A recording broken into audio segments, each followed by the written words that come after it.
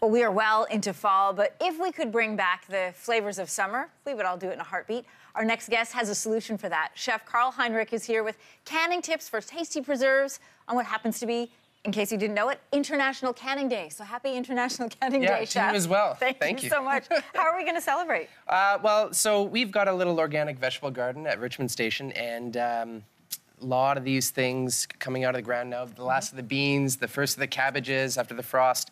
And the best way to preserve them is to can them or ferment them. I am from the prairies where canning is a long-held tradition, but let's teach everybody what we can Okay, so a few important steps here. One is you need some hot boiling water, okay? Sterilize everything. Sterilize the jars, yeah. So hot boiling water, the water needs to be clean, okay? And filtered water works the best for this. That way you don't get all the residue. Right. Hot jars, take the beans and shove as many in there as you can. And do you blanch them or anything first, or these are right from the garden? Just straight from the garden. And they need to be washed in case there's any dirt or anything on them. I'm trying to burn myself on the glass. Don't burn yourself. I'll be super careful. Sign this waiver first, please. No. Yeah, exactly. All right, so we're going to throw these in. What are you adding to it? I like them spicy, so got some chili flakes, a little bit of pickling spice as well. You can put whatever you want in there. Yeah. If you like it really spicy, as full as you can. Because they shrink a little bit. Yeah. Okay. That's probably fine. Okay.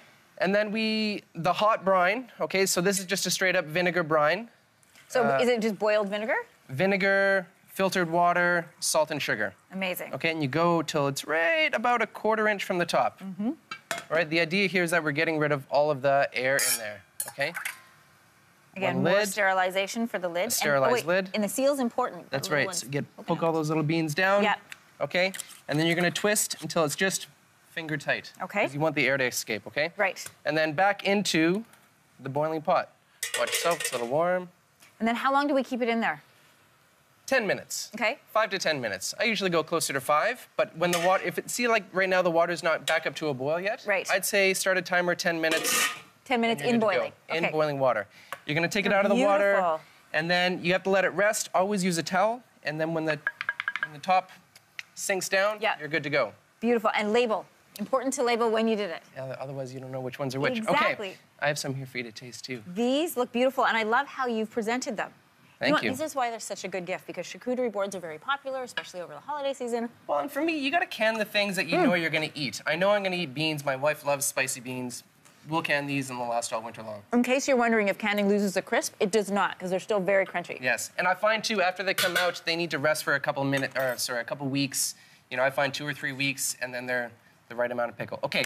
Sauerkraut, so good for us. Not necessarily canned, but definitely preserved. And this is where the water is really important too, because you need to have clean water. So if you're gonna use a brine, the water needs to be boiled or it needs to be filtered water, like reverse osmosis or something like that. Okay. So cabbage, I've added some salt to this, and you really just gotta mash it up. And you can see how it's kind of wilted here, right? Yeah.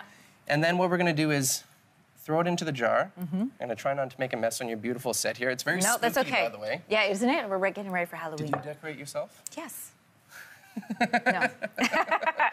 So we're gonna cram all of this cabbage into the jar, and the idea here is that we're getting rid of all of the oxygen. And so I've got this little whatever. Actually, I just found it. Little masher? A little masher. Okay, push it on in. All the way down. Okay. And then you want to try to have a little sort of seal there. So I've got some little rings of cabbage. Aren't those cute? They are very cute. And we're going to put those on top. Okay. And what's the purpose of that? Because we don't want the little bits of cabbage to float to the surface. Oh, right. Okay, that's smart. And then some saltwater brine. So again, this needs to be filtered water, or it needs to be water that has been boiled. And then a little weight, and you can see that all the cabbage is now submerged. Now the fun part about this is that it's not going to be boiled, it's not going to be cooked at all. It's raw, and it's going to be cooked by lactic acid, by fermentation. So you put this into your cellar, 2 weeks, 3 weeks, depends how acidic you like it. And that's what it's going to turn out to be. Does it have to be cold? Does it have to be dark? Cool and dark. Cool and dark. Yeah, and then once it's fermented. I want to try some. Once it's fermented, it will be. This is why it's so good for us. Good for your gut health, right? It's very good. It's full of prebiotics and probiotics, and you just try it on its own too. I am.